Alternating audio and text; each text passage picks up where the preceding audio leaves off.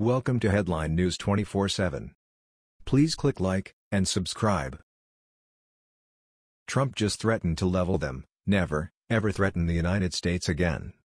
President Donald Trump stepped up and lashed out a warning reminding them not to ever mess with the United States of America or threaten this country ever again. The verbal warning was handed out via Twitter for everyone to see and was directed towards Iran. This comes briefly after the Iranian president, Hassan Rouhani, tried to caution Trump about going after what was labeled as hostile policies against Tehran. Rouhani mentioned that war with Iran is the mother of all wars, but apparently he doesn't know that Trump has the mother of all bombs.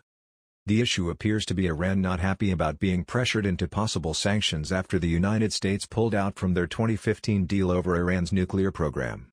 It remains to be seen why and how Iran plans to counter any formidable force that the United States has. People might be wondering how Iran could ever stand a chance against the American military, but that might suggest Iran has some high-tech nuclear weaponry. Only those who need to know. Regardless, it has sparked a major response from President Trump, and he did it publicly on Twitter. Addressing a gathering of Iranian diplomats, Rouhani said, "Mr. Trump, don't play with the lion's tail, this would only lead to regret," the state news agency IRNA reported. America should know that peace with Iran is the mother of all peace, and war with Iran is the mother of all wars, Rouhani said, leaving open the possibility of peace between the two countries, at odds since the 1979 Islamic Revolution.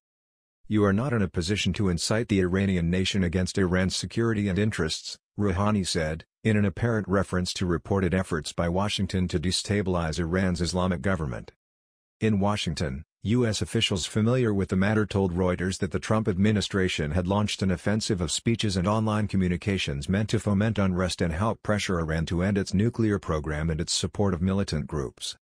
Current and former U.S. officials said the campaign painted Iranian leaders in a harsh light, at times using information that is exaggerated or contradicts other official pronouncements, including comments by previous administrations.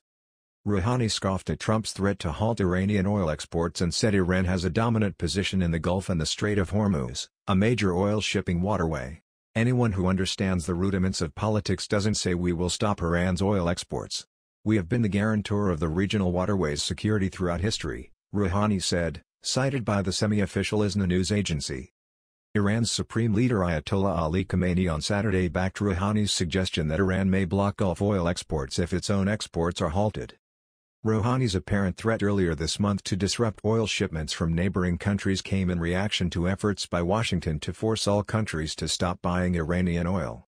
Oil is a big-time business, and anything that messes with oil for any country usually leads to some sort of harsh negotiating and war talks. All of that is nonsense because at the end of the day the oil tycoons are rich and the customer is paying, which means there's plenty to go around for those in charge. What would the big-time people do without their customers? They wouldn't have anyone to buy the oil, which means any form of going to war is nothing more than a potential loss of revenue for the people who run the oil in our world. Was it daring for someone to lash out at America? Absolutely. Back when Barack Obama was president, that threat might have just been coward too. However, Trump doesn't like being talked to in a threatening way, and he has no problem using social media to voice his opinions.